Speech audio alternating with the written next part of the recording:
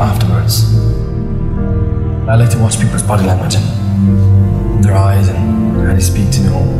You can tell a lot by the body language, you know. It's very flattering for me to know that I'm making somebody's feeling this for me.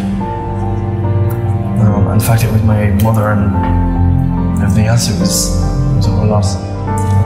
We met up the day after. We spent from 11:30, 11:45 until I think it was 9 at night.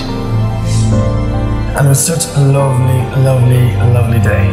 It was just absolutely amazing. I just hope she understands that I need time. This does not mean that I am over. I mean, this is 23 years, like. I've been running and running for so long that I don't want to run anymore.